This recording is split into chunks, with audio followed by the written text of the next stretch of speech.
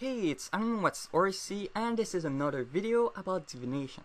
So as you can see right there, I'm now level 90 in divination and I'm training at the desert place. So it's pretty much the same thing than before, except that it's in a desert, and when I click it's actually a luminous spring. Oh my god. But yeah, with the desert there are a couple things different. First, you need to have an enchanted water terra, so you don't die in the desert. You can obtain it after completing the quest dealing with scarabs, or you can use humidify to fill out your water skins. But personally, I got a cake. Well, not anymore, but I used to have one, so I've completed all the quests, so I can use the enchanted terra. Another thing that's different is with the fragments, aka orange balls right there. So it's not worth it to turn them in anymore, so to get the divination experience from them. Obviously it's still worth it to collect them for the hunter experience. They're really awesome hunter experience, but I mean, this place is too freaking isolated and retarded. I mean, it's such a freaking strange place to put divination, to be honest. There's no point. I don't even know if this location existed before divination came out. I mean, such a waste of time to make it. Nobody really goes there, but anyway. I guess that's pretty much it about what's going on with divination. And what I want to talk about in this video is about the economy or ways to train divination.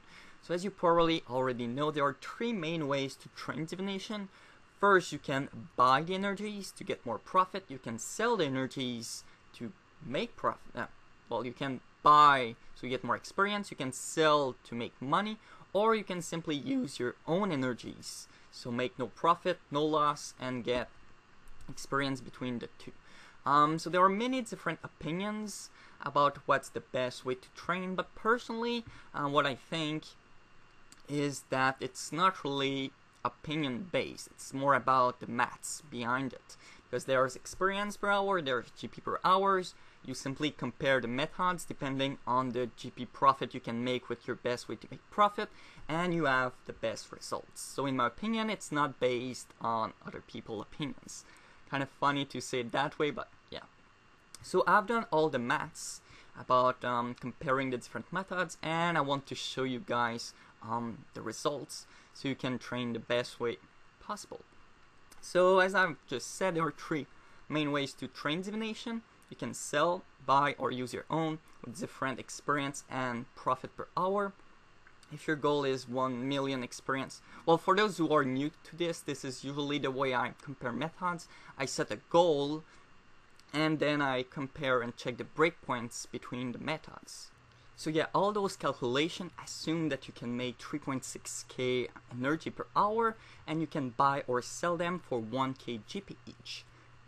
So what's important are the breakpoints. So if you compare selling versus buying, you'll actually lose 2.2 hours to save 74 million GP. So this means that the breakpoint is 33.6 million GP. So long story short, if you make less than 33.6 million GP per hour, it's better to sell the energies, because it's worth it to waste 2.2 hours to save 74 million GPs.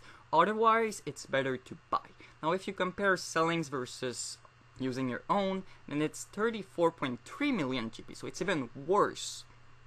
And finally, buying versus owning, using your own, is 32.5 million GP. So long story short, what those results say is that if you make less than 33.6 million GP, sell, otherwise buy, and never use your own energies, because they cannot possibly be the best way to train.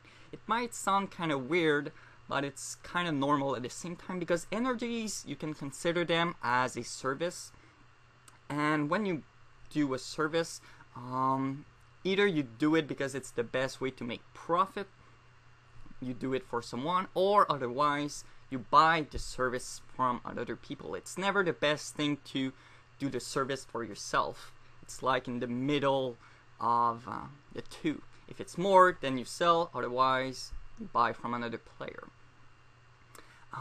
Another thing why you shouldn't use your own energy is because the price change. So even if your goal with divination is to make no profit and no loss, it's still worth it to sell the energies when you first arrive to the location.